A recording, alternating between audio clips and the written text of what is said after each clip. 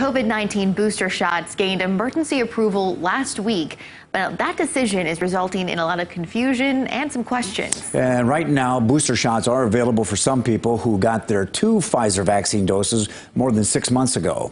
KELOLAND's Tom Hansen has the latest information on who should get a booster shot and why. Plenty of opportunity to make sure we get everyone in the world to play our part. A quick poke and a Band-Aid. President Biden got his Pfizer booster shot today. He qualifies because he's over 65.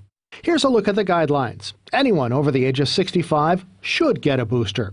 People aged 50 and up with underlying medical conditions should get a booster. People aged 18 and up with underlying medical conditions may get a booster. And people who are at increased risk because of their jobs may also get a booster. The CDC recommendation says increased exposure because of occupational or institutional setting. What does that mean to you? Well, according to the CDC, it gives examples, and it's really what we had learned through the pandemic, and that is folks that really work close to each other. Healthcare workers, teachers, frontline responders, food service workers are all encouraged to get a booster shot. Wilde says there are 2 types of recommendations from the CDC. There's populations that should receive a booster, and then there's populations that may receive a booster. And I'd say all are welcome.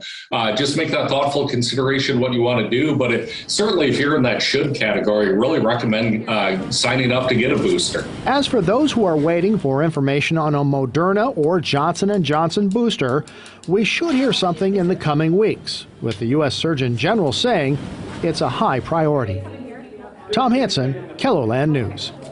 Now, to get a booster shot, contact your doctor or your pharmacy. Monument and Avera Health are offering the shots now, and Sanford will begin taking appointments for boosters tomorrow. Monument has set up a clinic inside the Rushmore Mall. The vaccine is free and no insurance is necessary. The COVID-19 shot isn't the only vaccine that you'll want to be thinking about. A local pharmacist says now is the time to get the flu shot, and it's